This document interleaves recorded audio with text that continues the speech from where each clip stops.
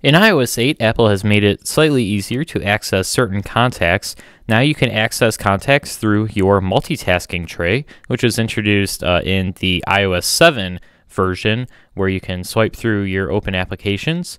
Now, right above that, they've made a little more use of this empty space here and added your recent and favorite contacts.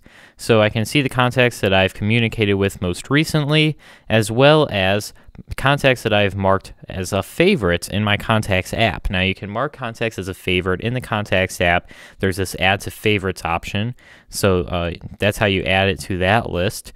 And with these little bubbles up here that you see, what you can do with them is if you tap on one of them, let's just tap on my mom, you can choose to call that person to either their numbers that you have stored in their contacts. So I have access to their mobile number or one of their work numbers.